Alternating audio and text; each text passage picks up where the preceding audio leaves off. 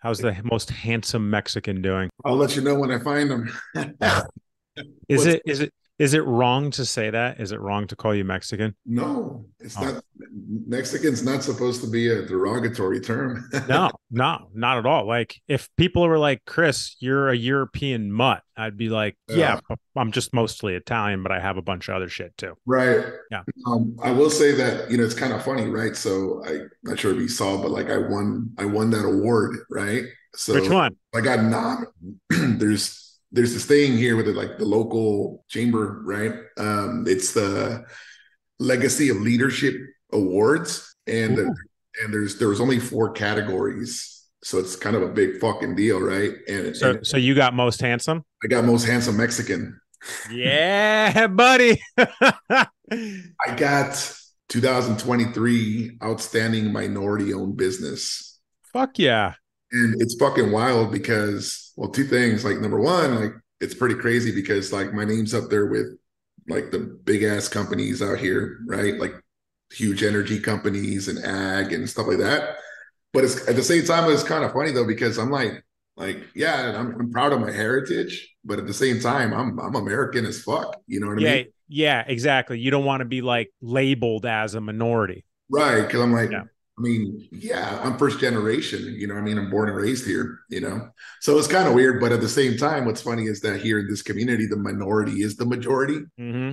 And so I'm like, whatever, I'll take your trophy and I'll go to the gala and I'll make a speech. Why not? Yeah, but you are up there with those companies, right? You just might not see it as you are. So, regardless of the label, everybody else sees you as doing big things, including myself. And that's another reason why I want to do what I can to help you get your message out. And this platform specifically tends to really help people's social media presence. I don't consider myself like a Milet or Stuman or, Andy platform. But once we get people on here, their personal brands pick up pretty considerably. So everybody sees it. It's just a matter of you seeing it too. Right. Yeah. No, I appreciate that, man. Yeah, yeah, of course, dude. We're working on that image, man. It's that's the funny part is that's what's been frustrating me right now, and that's where like the like I posted that question, and I really I've been fucking with your YouTube because I know how important that shit is. You know what I mean? Like commenting and engaging with it. So Huge. I'm just trying to pay it forward and stuff. But I Thank kind you. of but I did mean that question too, though. It's like I'm now in the rooms with the people that I wanted to be in the rooms with. But Which question? well, when it came to like your the latest episode with high performers, like Oh, yeah, yeah. Well, I got to refresh myself on the question. it was something along the lines of like, 'cause you say be humble and respectful, which absolutely that's my nature. That's how I am. But at the same time, I've been kind of feeling like I'm being overlooked or maybe steamrolled because I'm not coming across confident in myself because of the humility. You know what I mean? Sure, that could definitely be because you're a humble person, but you still have to be yourself. You still have to add to the conversation. You still have to intrigue the person. You still have to communicate. You just be yourself, authentically be yourself. Be a humble man with your heart on your sleeve, but just be yourself. Don't be fake. Don't like put on a persona. Like some of these people, even people that have been on my show, even people I've called friends, like you find out it's all fake. Yeah. People can hide it for 6 months, a year, especially if they're good here. So just be yourself. You're not getting steamrolled. You're just might not be completely yourself in those settings. I'm not, man. I was talking to Cedric about it. I was like, it's pissing me off because, like, number one, it's like I feel like, and this is like maybe I'm getting a little too confident, a little too cocky, but it's like I'm done. Like, I'm tired of like being. I'm not going to be the one to go kiss everyone's ass anymore. You know what I There's no mean? need to. No. So I'm like, I'm past that, and now I see So I'm like, fuck that. I'm not doing that shit no more. No, that's fake. But then on the other side, it's like I'm still not me. You know what I mean? I'm still like in the corner, kind of like, being humble and quiet. And I'm just like, why do I do that shit, man? Why do I keep doing that shit? Why can't I just go, blah, just be myself? I am in certain circles, but it's whenever I get around the people who in my mind were like the high performers in our area, right? And it's just one of those things that you just gotta snap out of. Well, think about it this way. This is what's happening. Okay. The pendulum has swung. All right. So you were being like a kiss ass, basically. The pendulum's over here. Yeah. Okay. You stopped doing that. Now the pendulum swung. Now you're being quiet. Right. So you have to kind of like find that middle ground. Like Hey, it's dude. Yeah. it's cool to like praise someone and be genuine about it, Right. right? Right. Absolutely. But just carry the conversation on as you normally would. Listen, there's plenty of times where I'm around high level people where I'm not saying anything because there's nothing to be said. But Yeah. if there's something to be said, just say it. You don't have to like feel pressure to say something. Just be yourself. Yeah. I feel like I'm kind of getting there. I'm getting to that center now. Yeah. But it was just kind of like, when you become aware of it, and I'll be in like my mastermind group or I'll be wherever, and I'm talking a bunch of shit and I'm just myself and confident and teaching but then I go into that room and for some reason I kind of like clam up and I'm coming out more and more, but it's just been a weird pendulum, in that circle with those high performers, but it's funny because I'm in there and like the room, everyone's mentioning my fucking name now. You know what I mean? Because they see me and then this accolade, this award that I'm getting is a big deal in the community. So everyone's like, fucking Armando, fucking Armando. And I'm just there like, yeah,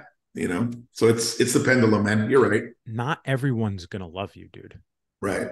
Not everyone's gonna love you. I'd say 10%, maybe more, 20% of people fucking hate me, dude. Fucking hate me. Right? Okay, Right. cool. You could fucking hate me. I don't give a shit because your fucking opinion doesn't matter to me. Yeah. And if their opinion doesn't matter to me, they're below me and they're going to always stay there. So let's unpack that for a second. Not everyone's going to love you. All right. So listen, you break into this new group. Maybe you're not completely aligned with all of them because they've peaked out. They've peaked out there. You just got started and you're already there. There's levels well beyond where you and I are at right now. If you remember, I told you when you came out to Connecticut, I said, be careful of who you have around you. Yeah, I do. I remember. Yeah. And you're outgrowing some people. That's good. And you're going to continue to outgrow these people. Even the group that you just got in, you're progressing so quickly that you'll outgrow them quickly. Yeah. It's Yeah. seasons. People are seasonal, right? They're just seasonal. It's okay to outgrow people. Yeah. It just really comes down to how you leave off with them, right? Right. Example? Yeah. Example. I haven't publicly announced it yet, but we have our first Clark Initiative class coming up for November 11th, Veterans Day. I'm teaching a class to 150 veterans. It's our first Clark Initiative event. Fuck yeah. Yeah, right. We want to fly people in, like feed them lunch, feed them dinner, put them in overnight, so on and so forth, teach them all day. I've only reached out to a handful of people to see if they want to sponsor the event before I go public. Mm-hmm. I'm teaching 3 topics: how to form an entity, how to form a bank account, and a credit card processor. I reached out to my buddy who's got a credit card processing company, who also happens to be a veteran. Yeah. Yeah. Figuring it was like a perfect alignment. I've never asked for a thing in a year of knowing this guy. I've referred him probably 100 people, honestly. I've never gotten a referral. Yeah. But I don't keep score. Right. Right. Absolutely. I reached out to him, bro. He's treating me like a fucking schmuck about it. Really? Dude. Hmm. It's bad. It's like derogatory bad. Oh, wow. And like you quickly realize how fast you outgrow people, It's okay to outgrow them. It's not okay to treat them like shit after you outgrow them. Are you saying in this example, just to be clear, are you saying that he outgrew you or you outgrew him? You outgrew him, right? Yeah. Yeah. Right. Yeah, no, dude, I would love to be around people that outgrow me. Like, please come into my life. You know what I mean? Please outgrow me. Yeah. Well, like, I want to see it. You know what I mean? Yeah, no, the reason I ask is because you got to, even after you outgrow, you still got to treat people decent, right? You said that he's treating you like a schmuck. So I'm like, what the fuck's wrong with this guy? Yeah. And like, and what it comes down to is I could tear this fucking dude apart, man. But like, that's not who I am. Right. So I'm not going to do it. Yeah. So therefore the lesson of it's not okay to treat them poorly once you outgrow them. Right. But you get all these different like working examples of outgrowing people, and you you realize you outgrow them at very inconvenient times. Yeah. Yeah. Yeah. So especially someone like you progressing so fast, dude, you're going to outgrow people quick. I'm talking about months. You're going to outgrow people. Right. Months. And it's not a bad thing. You just have to embrace it. It's okay for two people to grow separately. Yeah. Is really what it comes down to. Okay. Yeah, for sure, man. That was actually really good content. Put none of that shit in there. Yeah. Yeah. Yeah, dude. That was actually really, really good. You okay with that? You feel better about it? Yeah, I do. And it hasn't been, it was just like a small, like it was the back of the mind thing. So it hasn't been weighing on me or nothing, but I've been seeing that. So it's been pretty funny. Get used to it. Yeah. Yeah.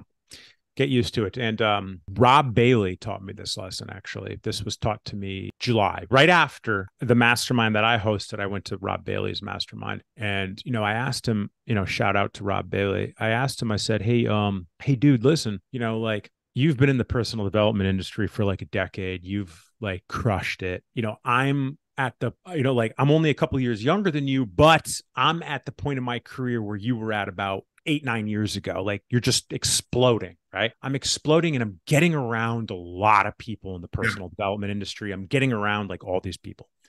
And I'm really turned off by how fucking fake people are. Yeah. Personal development people, like people that people look up to, whether it's on a low level, a mid level, or a high level. Like I'm climbing up to the high level and I don't like what I see. And he's like, well, what are you talking about? And like in comes Dana Lynn Bailey was like listening. She's like, oh, I want to hear what this guy has to say. And I'm like, yo, what the fuck, dude? Like people come into my life. They like talk a strong game. Like they want to get on the show. They want to collaborate like this, that. They want to do this. They want to do that. Then as soon as they get what they want, they're just gone. Like there's no reciprocation of anything. Mm-hmm. And he's like, yeah. Okay. So let me tell you a story about my dog who used to bite people. If you came over to my house and I said, Chris, my dog bites, and then you went and pet my dog, and it bit you, would you get upset? And I was like, probably not. It's my fault, right? Because the dog bites. And he goes, yeah, same with everybody that you're going to meet on this journey. They're all going to bite you. There has to be some sort of value exchange because they're all going to be pieces of shit at some point or another. So you have to make sure there's some sort of value exchange there. They have to be able to give something back, and you have to vet that before you just go out of your way and help. So to bring it full circle, that dog bites on the example I just used of the person sponsoring our event, right? So, and you're going to run into that too. Yeah. If you're not already, but it's a really good lesson to remember that no matter what, people are going to be selfish. And it's very rare to find another like highly advanced, highly tuned, selfless, like hard on the sleeve leader. Those become like really good friends. Yeah. You know what I mean?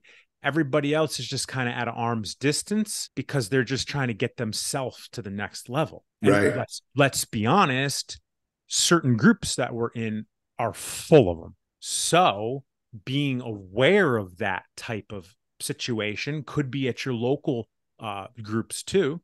Yeah. Just you're aware of it. That dog bites. Okay, got it. And you just keep it cool. So if you decide to move on, you just don't act rude in the end, and you just keep doing your thing.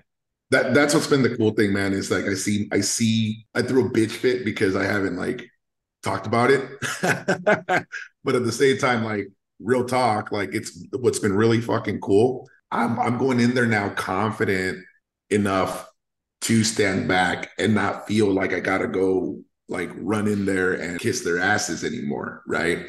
And it's funny because in a way it's almost like a strategy, I guess you could say, because there now everyone's hearing my fucking name being called, but now I'm standing in the back at my own table, right? Because before everyone would flock to try to get a seat at his table, but I kind of said fuck that. And I just went and I sat down, and I'm at my own place now, and I'm cool with that, and I'm enjoying that. And but now what's happening is now I'm becoming annoyed by observing the bullshit happening in front of me. You know what I'm saying? And that's where I'm at now. But it's because you're aware.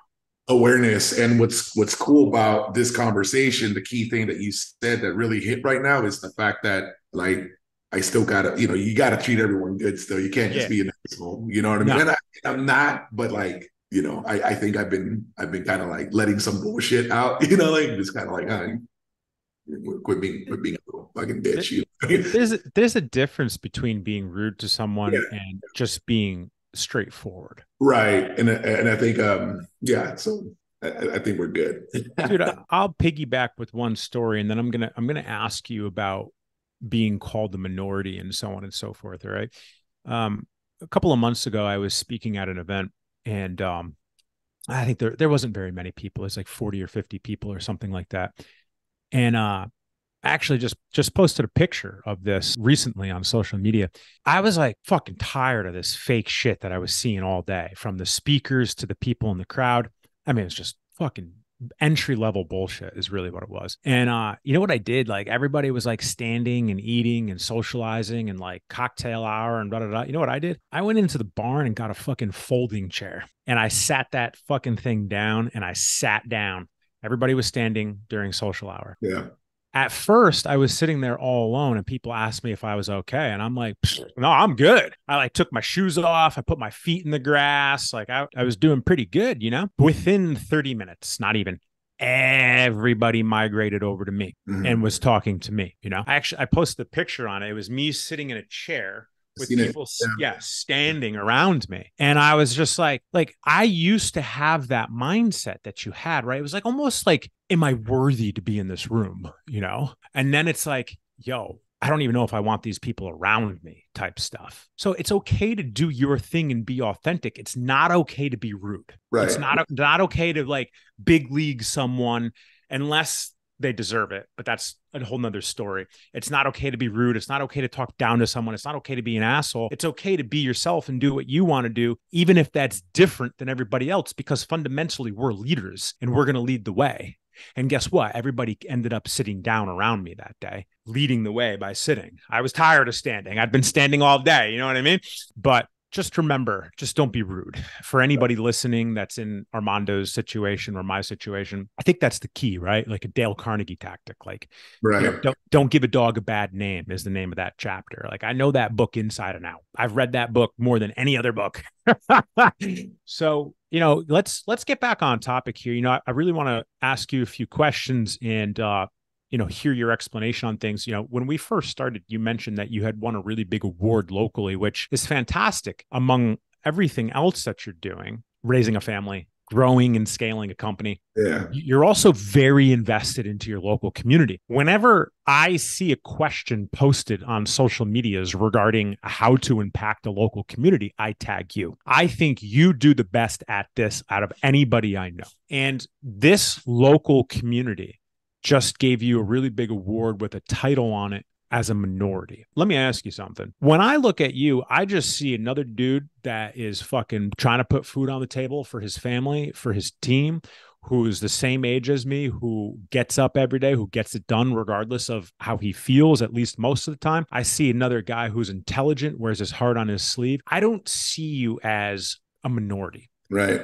I'm sure there are Americans that do. I'm sure some minorities, I'm assuming, are like very embracing of that term. That's cool. That's not what I'm talking about. I'm talking about being Mexican American, being technically a minority. What is it like in business? Like, what is it like in California? What is it like in business? What is it like in California? And are you treated any different? I don't think so, man. I mean, at least not, I personally haven't experienced anything different, or at least that I know of, right? That's good. Our community, this demographic, Monterey County, the peninsula where we're at, Central Coast, California, there's a lot, we're surrounded by ag. So I live in what's considered the salad bowl of the United States, right? All your lettuce comes from where I'm at, right? And so the minority, it's the majority, I guess you could say, right? It's like a 60-70% Hispanic community. So I never really, so most of the businesses here, I mean, they're all minorities, if that's what they're saying, you know what I mean? So I never really felt like disenfranchised or, anything like that as when it pertains to business, right? I know that there's programs out there like you could get certified as a minority owned business and, qualify for maybe some like some brownie points or something when you're putting in a bid for like government Some free handouts. yeah, and there's something to that, but I've never even asked to take advantage of that or even like went out of my way to apply because I'm like, how I mean, like, what kind of certification do I need? Right. Like, I'm brown, bro. Like, Right. that's it. But no, I never really thought about it any other way other than I'm just an American and I'm just a business owner, and I'm proud of my heritage, man. I'm super proud of being a Mexican American, and Yep.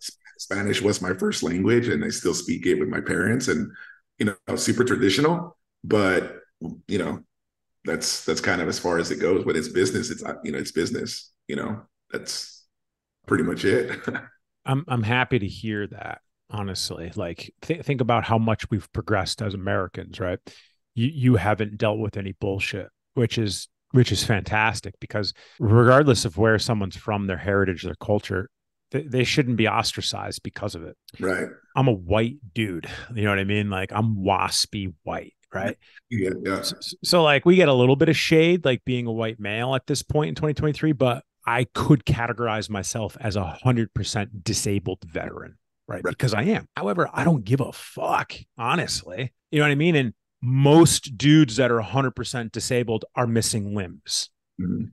So like guys like you and I, we have these labels, but we don't play into it because we're not victims. Exactly. Right. And there's a fine line between being a Mexican American, being a disabled combat wounded veteran, and literally only talking about that and Yeah. attracting the attention of it.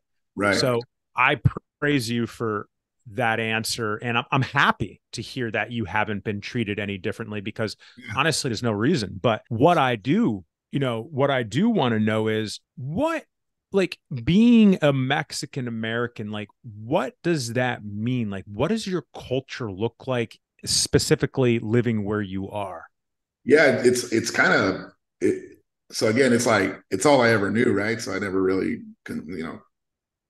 noticed anything different. I guess like just what I'm used to. Yeah. But I will say this: it's kind of funny. It was a little challenging because I wasn't Mexican enough to be with the Mexicans, and I wasn't American enough to be with the Americans, right? So it's like it's its own culture. This Chicano Mexican American culture out here, right? Oh, Yeah, so it's kind of like it's very similar to like Texans, right? Tex-Mex type of thing. Tex Mex. Yeah, so there's Tex-Mex, then over here we're the Chicanos, right? So, I grew up pretty normal, like I didn't have lowriders and that kind of vibe, but they're out here, that kind of thing. Did you wear flannels like only buttoned at the top? I stayed away. I wear flannels now, but I keep like a couple buttons open. Honestly, I'm an anomaly though, bro. Like I go hunting, you know what I mean? I shoot ducks in the face, you know what I mean? Like Yeah, so, yeah, like, yeah. so I didn't really, you know, like I grew up traditionally with food and family and respect and hard work and that kind of thing. Then that's the vibe. But like I wasn't like hitting switches in the streets and doing that kind of thing. It, is that like the low riders and like the streets and so on and so forth? Is that common of like the Mexican heritage? Yeah, it is. It is. Yeah. You could look at some like '90s movies and kind of see what how we were portrayed, the Mexican Americans in Los Angeles and California. Blood in, blood out, right? It was like that growing up. There was a lot of gang violence in this community, particularly.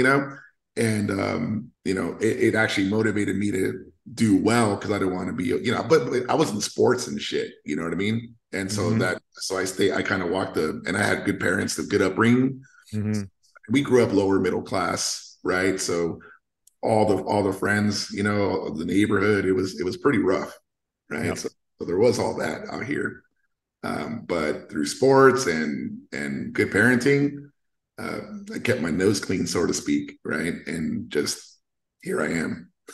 Okay, so you walked the straight line, which was in between American and Mexican, is Yeah, what it sounds like. right. And you kind of like paved your own path. That's a good way to put it. Okay, so you led yourself. Right. Fundamentally, you're a leader and you led yourself. That's it. Do you see the connection between what we just talked about and what we talked about prior of leading yourself in these rooms and being where you want to be Yeah, absolutely. rather than, you know, Yeah. doing what everybody's doing on whatever side, right? Yeah. So that's a pattern for you, which is a trait of a leader. A trait of a leader is someone that forges their own path. And once that become great enough, people will follow. Right. And Right. you're in that stage where people are beginning to really start following you and develop themselves. Yep. And maybe we could talk a little bit about that. We could talk about your company. But before we get into the company sort of stuff, you started with leadership with your family. I know you got a bunch of women in your life and you got to provide for them. So tell me about these girls quickly. Yeah, and so I'm super fortunate. My wife, she's my rock, and it's only through her that I'm able to do all the stuff that I do because she holds it down, man. And she has she's actually a labor and delivery nurse herself, so she has a great career, and she worked her ass off to be in her position. She's a charge nurse, and she's a boss, and at work and at home, right? We have two girls together. We've been married for, I think this is year 11 now. 11 years married and been together for 20. We got together in high school. Wow. We have a 10-year-old Sophia and an 8-year-old Mia, and that's our house, man. Surrounded by women. It's just me and my golden retriever Red. You got another set of balls in your house? I do. Yep. Even it out a little bit? I'm trying to strike a balance, but then they then fucked around and got a little girl Chihuahua now too. So Oh no. Does it beat the retriever up? yeah, it does. She lays on him all day, man. It's pretty funny. Yeah. So your wife holds it down, she handles it, but you guys have a couple of girls. You got to put food on the table. Your girls are beautiful, by the way, and so is your wife. Your wife and I have corresponded a little bit on Instagram. I assume I'm going to meet her here shortly. She's super awesome, and your girls are beautiful, of course. You have to feed them, is what it comes down to. Absolutely. So, right. So let's talk about the professional aspect here for a moment in the sense of you're early on in business on your own. However, you've been in business. Well, I should say you've been working for industry specific businesses, if I'm not mistaken, for about a decade and a half. Correct me if I'm wrong. But when it comes to Soria Contracting Solutions, you specialize in restoration, Right. or restoration of damage to households, if I'm not mistaken. Right. So this is your entity, but you've been in the industry for a long period of time. Tell me about maybe the past decade and a half of how you went from running the show for someone else to running the show for yourself, having a team where you got like 6, 7, 8 people that are working for you and having mouths to feed. Like, how are you doing with this? It's going pretty well so far, man. It's been a roller coaster for sure. But so I started off, and I think I started in 2011, like January of 2011. And I started off as a technician, man. I was a worker, general laborer. I had graduated the fire academy. So I was pursuing a career in the fire service. And that was around 2010 when I graduated. So the economy still hadn't recovered from 2008. I was going to say we were in a recession. Yeah. So there were a lot of layoffs in the municipalities. So I couldn't get a job. And so I needed something. And so I started working for a restoration company here locally as a laborer. And I wanted to, I was still pursuing the firefighter thing. So I ended up moving to Texas. We decided to go out of state to pursue it out there because I thought, well, California is fucked. So let's go see if we could, do it over there. For sure. So we ended up in Houston, in the suburbs of Houston, right outside in an area called Sugarland. And I got picked up as a paid call firefighter. And so that's like the, kind of getting your foot in the door. But I was also newlywed, like we just got married, and we're like, our honeymoon was spent driving from California to Texas in that move, right? And Shout out to your wife, bro. yeah. So so what happened was, this is 2011, 2012 when we made the move. So I had just gotten the position with the fire service as a paid call firefighter, which is like volunteer, but you get paid when you go out on calls. So I had that gig. I was pretty excited. That was going to lead to a full-time position, but I didn't know, there was no timeline. I was newlywed, and my wife, she had just graduated nursing school, so she was waiting for her credentials to transfer over to Texas from California. So she wasn't working yet, and because I was working, so I transferred restoration company from California to Texas while doing the firefighter thing. My boss asked me to step up as project manager and go to New Jersey to work that hurricane. And because Oh yeah, it did smash us. so because my wife wasn't working, I had to put food on the table. So I left the firefighter gig to take the project manager position, to go, restore homes in New Jersey for that event. And that's how I broke in management level. And from project manager, I moved up to operations manager, and our company kept growing. We were I think at that point when I moved there, the company I was working for was about a $2.3 million restoration company. And it experienced some rapid growth, and it got up to about $7 million company, and I was growing with it.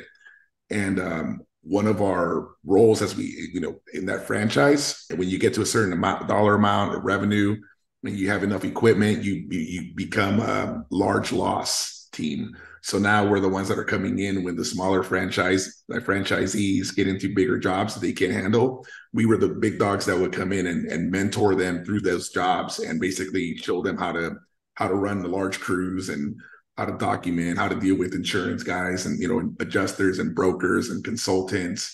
So that was my job. I was that guy. So I would travel, and I would help these smaller franchises through these big projects, right? And so essentially So you became the trainer. I was a trainer. Yeah. And I did that for I think 5-6 years. And at a certain point you're like, well, why aren't I doing it for myself, right? And so that's where the drive came, that I knew I wanted to open up my own. And it just happened to be in 2021. We had moved back to California. I was working for that same company for a little bit, then finally it broke off and went on my own, and here I am. So it's been a wild ride. I have so many comments, but that's amazing. That doesn't surprise me that you were the trainer, right? Because I've seen you work with humans on a development level, and it's just natural. Yeah. Like when you were here in Connecticut for our first masterminds in person, right? Mm-hmm. Every student naturally looked to you for direction.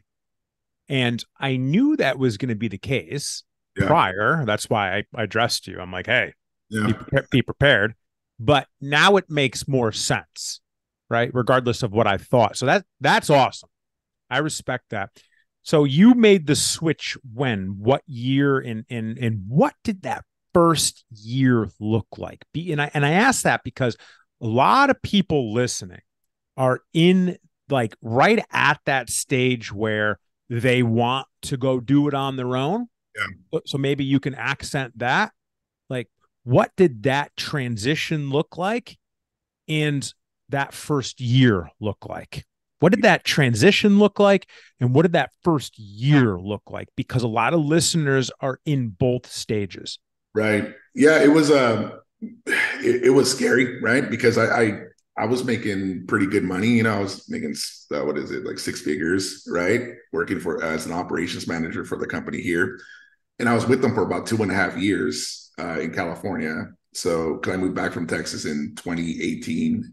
Mm. And, man, it was nerve wracking, right? Cause you have a steady job, you have a steady paycheck, and you're about to risk it all, for an adventure, right? For something that's not guaranteed. Like, how do you make that decision, right? It's pretty fucking easy, isn't it? Yeah. now we look back on it and it's easy.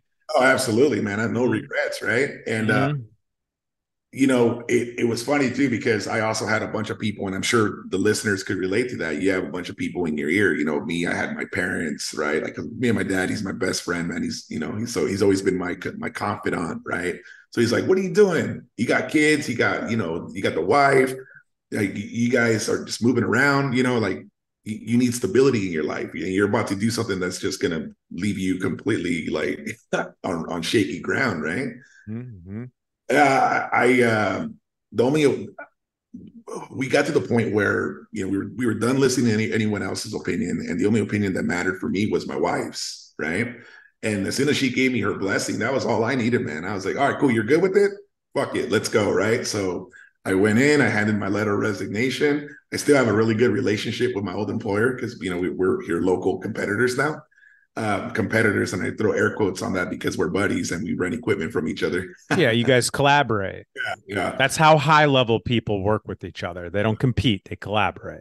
That's it, man. And so I went off on my own. And so January of 2021, in the midst of a lockdown and COVID and all that bullshit, well, it was good for us because we did disinfecting jobs, right? So we were going around, we were the ones spraying all the shit. Like, Oh yeah, all that fucking horse shit.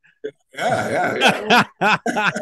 So that didn't really affect us. It actually provided some work for us in the beginning, early on. What really helped us out our first year. So I went on my own. I went back to Texas to pick up a bunch of equipment from my buddy, another owner of a franchise who I kept a good relationship with. He sold me a bunch of gear, a bunch of fans and dehumidifiers. So I quit my job. I spent 1 week, maybe 1 week, like getting a website and doing all that kind of thing, like just office work. And I had that moment where I'm like, oh shit, like if I don't work, I don't eat, right? There's no paycheck coming. So I got a little nervous, right? But I went to go pick up the equipment, and on my drive back, I basically, when I came back, I had work waiting for me.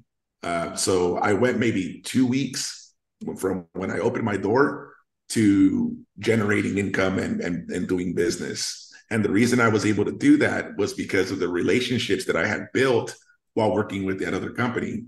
I didn't poach, I didn't steal, but it was just, people like me, right? I always had a good relationship. And when I went off, they went looking for me. And so I was referred work immediately. And that went very well. So we did, I think we did like 15 grand our first month, and I was stoked, man. That was more money than I ever made as an employee. Did you go straight to the strip club or what? I know I was cool, but the worst thing that could have happened, and I say that almost playfully, but it was kind of true. That's probably not the worst thing. The worst thing would have been going broke. But maybe the second worst thing that could have happened. And that was that in the end of February, because that was January. So mid-February, that was when ice storm, polar vortex or whatever it was, it hit Texas. And there were a bunch of pipes breaking, and it was crazy, right? This was in 2021, like February, March. My buddy calls me and says, hey, I'm overwhelmed with work. Can you come out here? I'll send you some leads. Just pay me a percentage for like a referral fee or finder's fee, and let's go. It was just me, right? So I called one of my buddies that I went to Fire Academy with. I said, what are you doing, man? You want to go to Texas with me? He goes, yeah. So I loaded up a trailer, went out there, and I worked for 3 weeks. And in those 3 weeks, we produced over 100K. And I mean, as a new business with no working capital. When I started the business, I had $1,500. That's all I had. I had no working capital, no loans, nothing, right?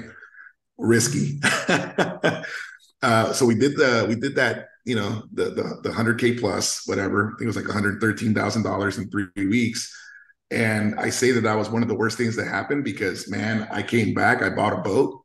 I bought a boat, started going to the lake and hanging out, and I took the gas or the foot off the gas, and I became complacent because it was more money, than I made, or it was what I made in a year. I made it in 3 weeks, and I was working out of my garage, right? I didn't have a shop, I didn't have employees, so I would just, I cherry pick work from that point on. So, long story long, we ended up doing about just under 300,000 our first year. But it was about September, October when I was like, what am I doing, man? I know better. I've been doing this shit long enough that I know like I could capitalize on the opportunity and do some real damage here. you know? And so that's when I was like, I straightened out. I was like, no, I hired a business coach. I hired my first mentor, and he gave me a good talking to about complacency, and called me lazy, and I needed to hear that. Next thing you know it, man, I signed a lease to my shop. I hired my first employee, and we doubled our business in year two, and we're doubling it again year three. So it's just been a rocket ship since then, since that decision to invest in personal development and let go of that complacency. Wow, that's a hell of a first year, man. Holy shit. Let me unpack this and tie it back for everybody listening. Okay. So you spent a long period of time as an operations manager in the industry that you're working in. You said something very high level that I really want to break down for a second. You said that you still have a great relationship with the company that you left to build your own company. That's the key. That's what we were talking about earlier in the show. It's okay for two people to grow separately. It's not okay to be rude in the end. All right. No matter how much they piss you off. So you're collaborating with your competition.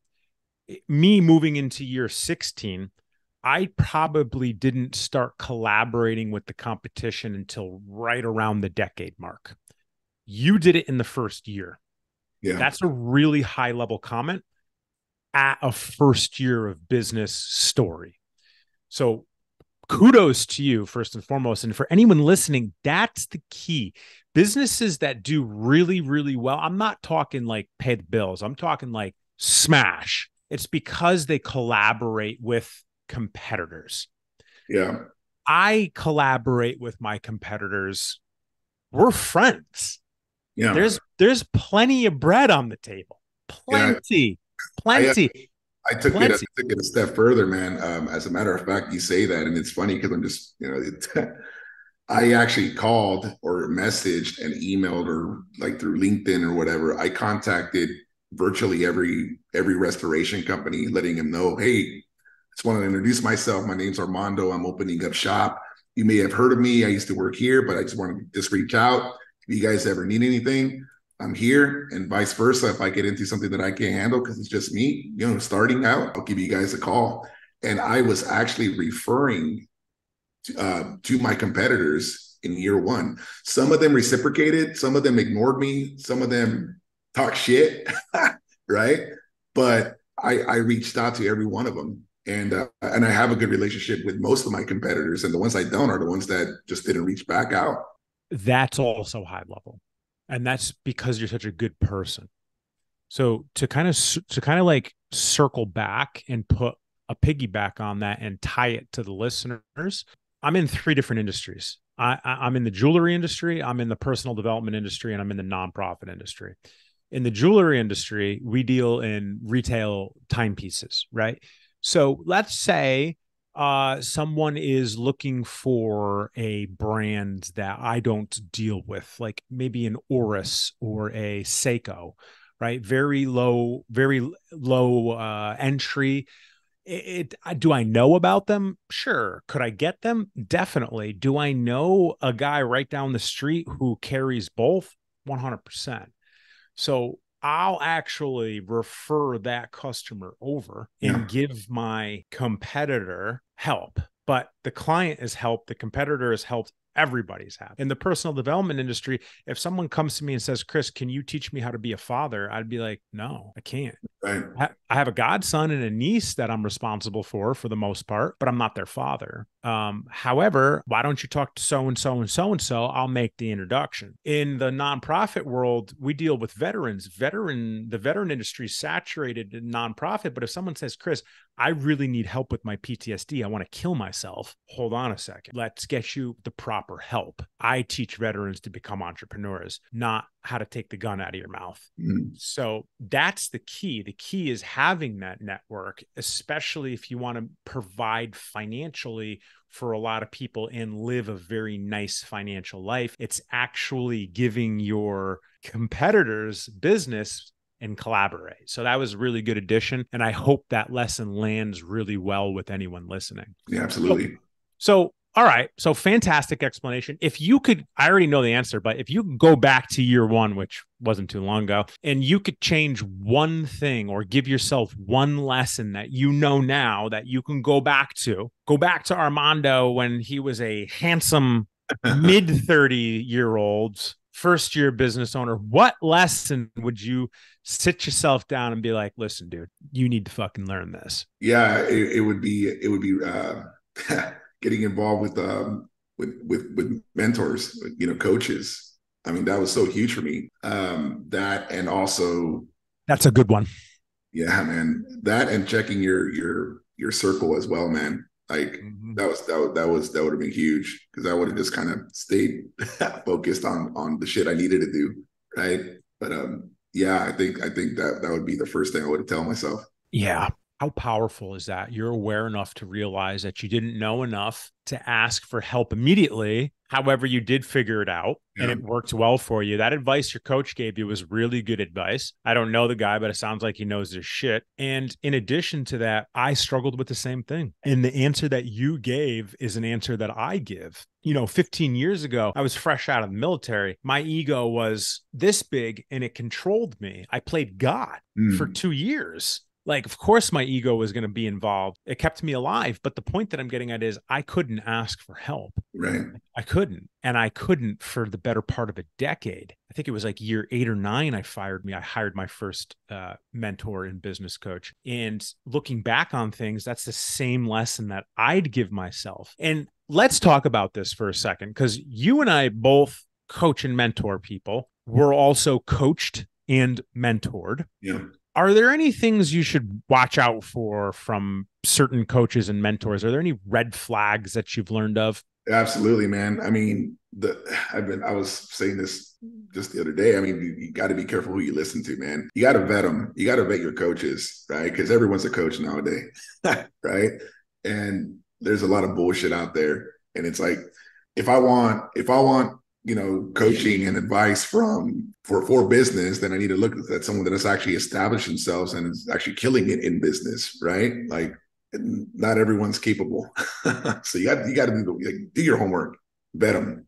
Now, how would you go about vetting someone? Honestly, check their the references, right? Check references and do your research, right? I mean, that's how I tend to find my coaches now. Is I actually, I have a big enough circle that's working on personal development, that kind of thing, where I could talk to someone that used that coach and ask about their experiences, how he was, that kind of thing. And then beyond that, just look what they built, right? Yeah. Check into the person, right?